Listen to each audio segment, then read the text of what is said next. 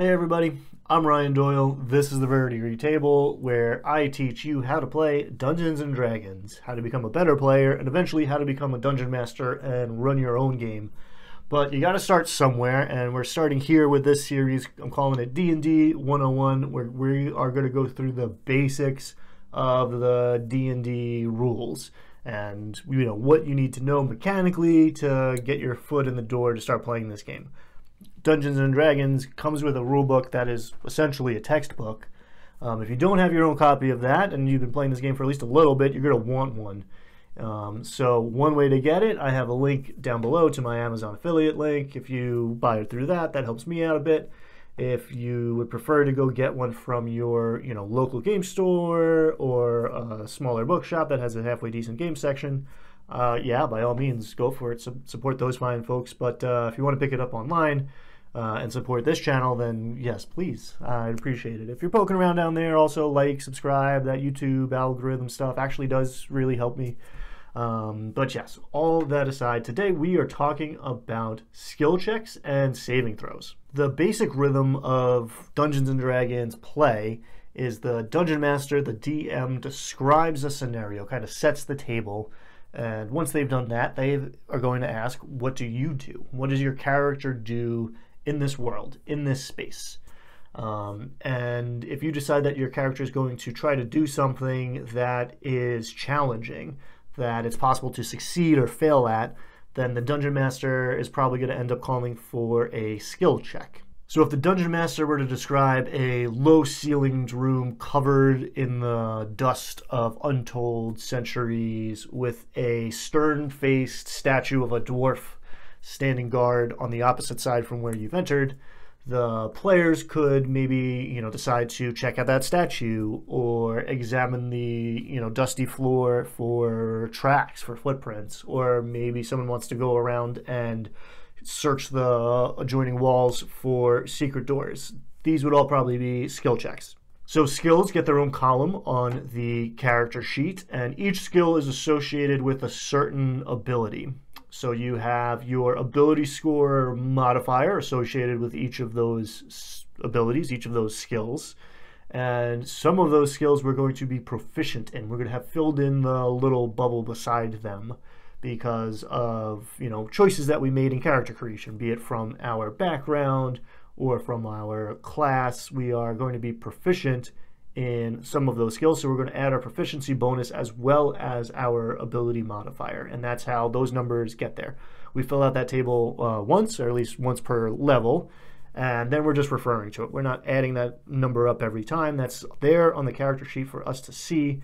And what that's telling us is how much we add or subtract to a d20 roll when we make our skill check. So let's say we wanted to, take a closer look at that statue, not too close, mind you. I'm going to stay on this side of the room and see what I can see about that statue. Then the Dungeon Master could reasonably ask for a perception check.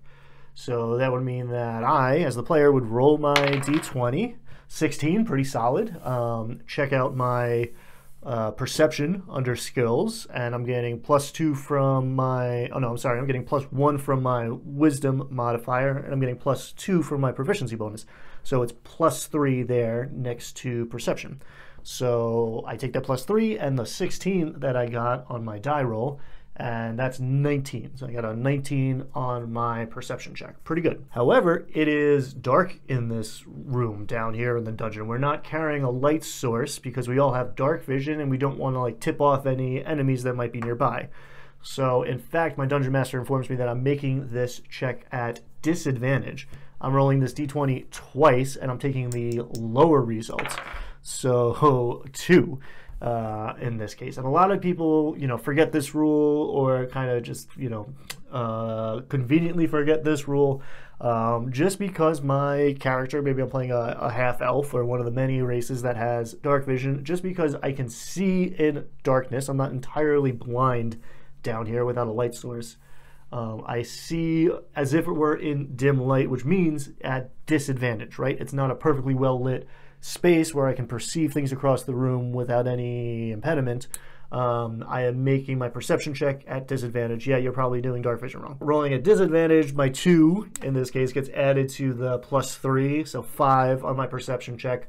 Not very good. Odds are I don't pick up any additional details about that stern-looking dwarven statue across the way, at least from here in the doorway. But let's say, for example, I was in fact, carrying a lantern that was lit, and that 19 that I originally rolled stuck. I might get, some more detail from the dungeon master. The dwarven statue holds an axe above their head, and your light just catches glints off of the edge of it, shining a little more sinisterly. It's not all stone. There is in fact metal in the construction of this statue. Alternatively, not all perception is sight. Perhaps I pick up the scent of a cooking fire, a campfire on the air, implying that, perhaps in one of the other adjoining rooms, or, in the recent past, someone had a campfire or a cook fire,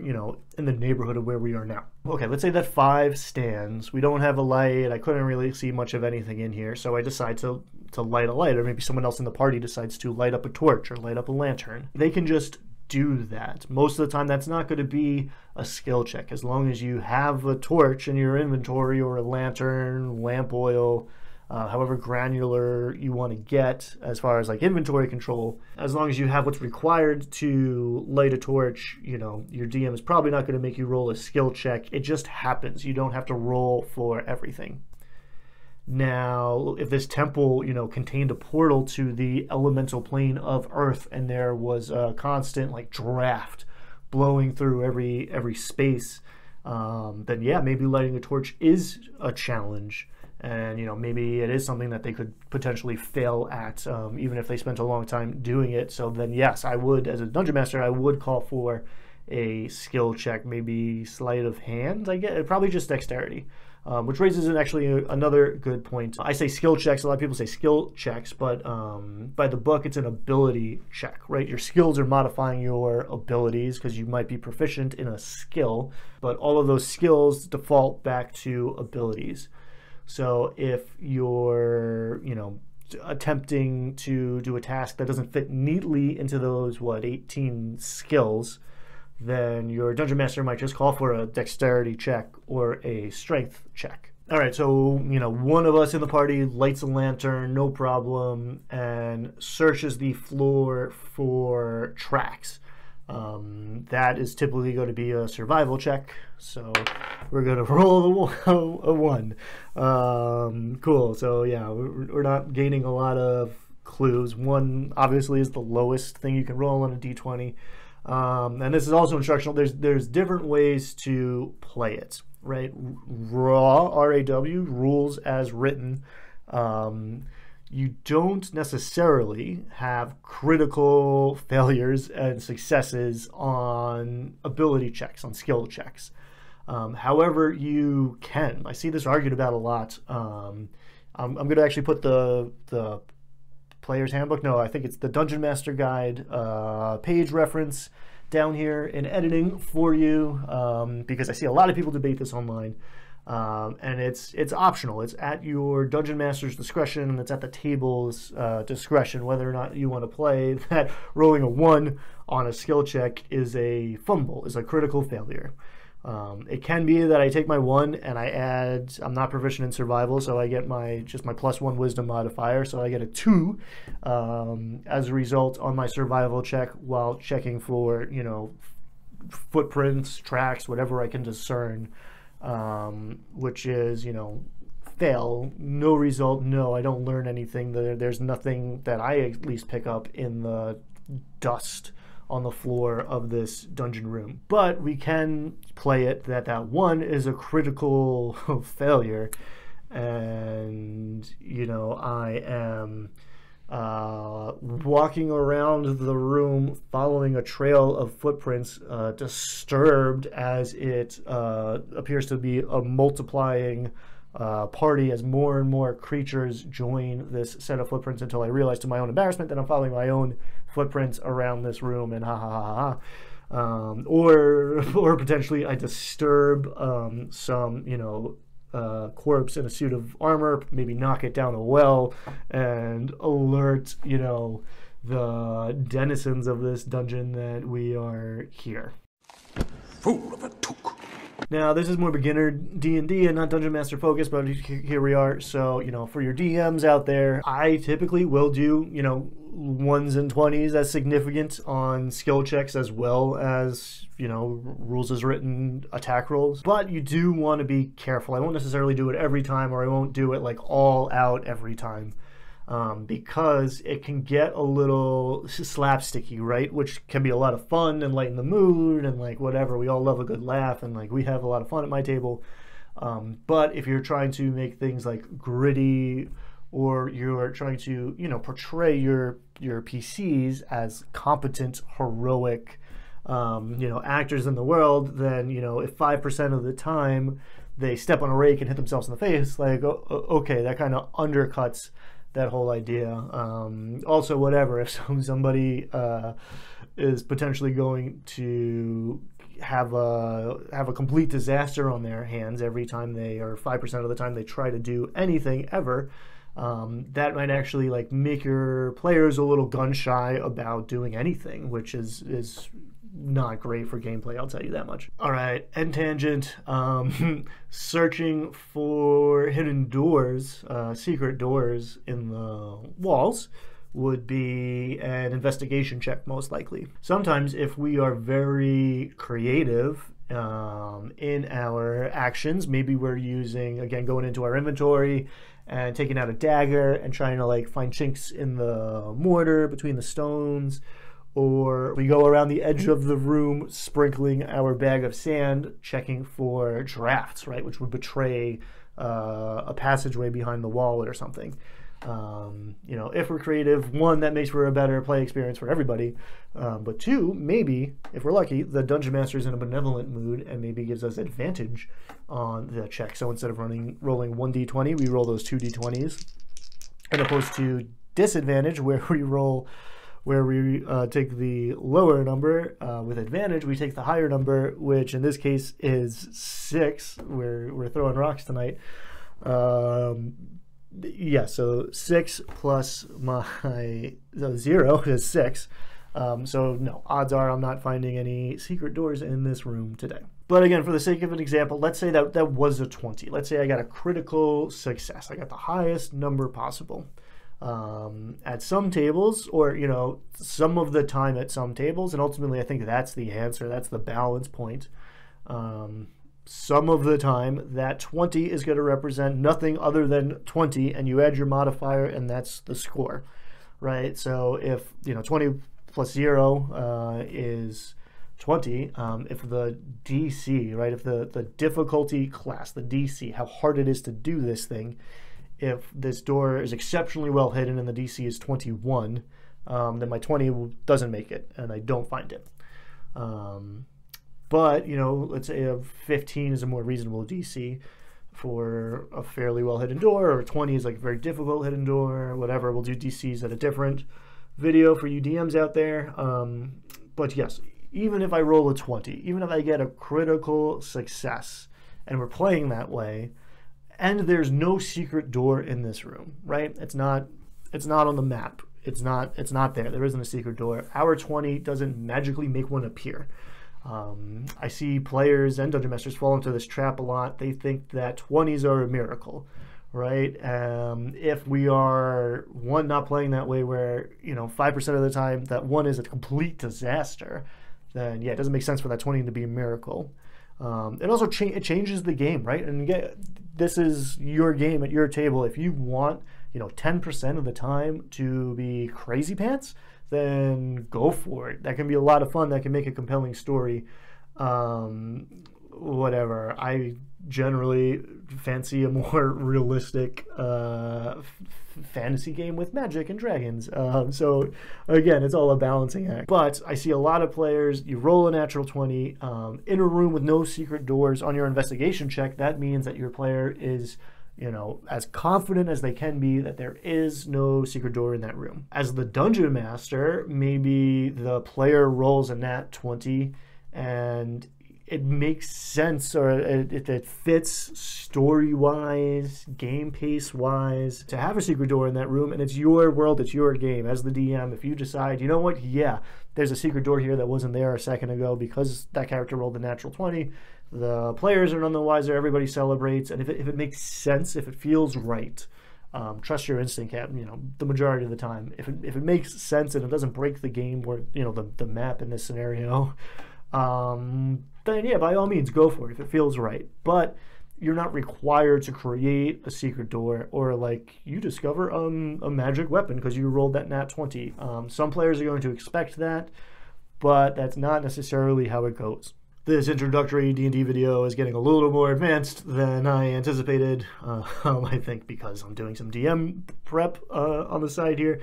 But it's okay. I think it's actually a good thing for you to, see things from more angles. Sometimes it's not the player, acting that's going to create a skill check. When we walk into the room, the dungeon master, might set the table, set the scene, and then ask the dwarf member of the party to roll a history check or a religion check, or whatever, straight intelligence check, to see maybe if they recognize the features of this dwarven statue in front of them. A point of Dungeons and Dragons etiquette here: generally the player isn't going to roll the dice until the dungeon master asks them to. Right? At a lot of tables, you'll see players go, I make a perception check on the statue, and they're rolling away. But the dungeon master, one might just give them the information for free. There's no need to roll. There's no success fail here. You see this. Alternatively, the dungeon master might decide that it isn't a perception check, it's an investigation check, or again, maybe some other skill. So, it's not the end of the world, but generally it is good gameplay to wait for the DM to call for the check and not just say, I do this, blah. So in this example, when the barbarian, the rogue, when the rogue goes and tries to take the axe from the statue, they don't just say, I'm going to make an athletics check and roll it. They're going to wait for the DM, because the DM might say, no, it's just a straight strength check.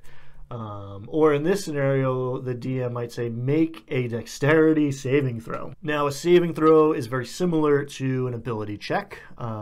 We are pulling the modifiers from those 6 ability scores. There's 6 saving throws for the 6 abilities. And we also have proficiency in some of them. Odds are we have proficiency in 2 that are determined by our class. So for those 2, we also get to add that proficiency bonus. Again, they perform very similarly. We're going to roll that d20, add the modifier. We are making skill checks when we are trying to do something, and we are making saving throws when we are trying to stop something from happening to us. So the rogue, with their hands on the axe trying to pull it free, hears the grinding of stone on stone as the eyes of this dwarven statue open, revealing 2 black pits with little pinpoints of light deep within them that get brighter and brighter until flames come shooting out of the eyes of this statue, creating a 15-foot cone. So the rogue and anyone who happens to be unfortunate enough to be standing around them at the moment is going to make a dexterity saving throw to get out of the way of the fire. The rogue is going to be proficient in dexterity saving throws and probably has a pretty good dexterity modifier. So for our rogue, let's say it's a 15, and we're going to add 4 to that, probably 5 to that, so that's 20. So good for them. They're taking half damage here in this scenario. Whereas the dwarven cleric in, half plate beside them, seeing if they could recognize the face of their forefathers or their deity in the eyes of this statue, is probably taking the full... 18, all right, not bad. So everybody's taking half damage here. Good for the cleric. Disadvantage, because... No, okay.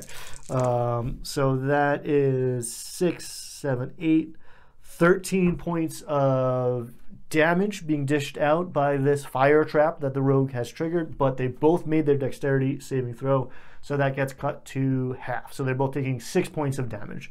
because in D&D we round down. All right, so following this scenario, the cleric is probably understandably upset with the rogue for getting them burnt up and, you know, whatever, maybe defiling this holy site to the dwarves' people. And the rogue is probably unconcerned and checking out their sweet new axe when they both stop hearing the grinding of stone on stone again as the dwarf statue's mouth opens and the sickly, thick, green, noxious gas escapes, filling the room, and now everybody in that space is going to make a Constitution saving throw. So now every player is going to roll their own d20 and add their character's Constitution saving throw modifier to that number. If it meets or beats the DC, the difficulty class of this poison gas trap, then if they meet or beat that, then they succeed and they resist the effect. But if they roll lower than the DC, they are now going to be poisoned. And every skill check that they make going forward, including attack rolls, are going to be at disadvantage until they are cured by whatever means. So that's skill checks and saving throws. Pretty simple, perform pretty similarly. You can think of skills as actions and saves as reactions. That can get you into trouble because in Dungeons and Dragons, actions and reactions have a very particular meaning in combat. And that's what we're going to be discussing next time. The meat and potatoes of Dungeons and Dragons is fighting monsters. You will hear from other sources that that's not all this game is about. And that is true and also revealing, because that is a lot of what this game is about. It is one of my favorite, real-time strategy combat games. And we are going to talk about that in the next video. But until then, get out there, have fun, take care of yourself, and be kind. And I'll see you next time.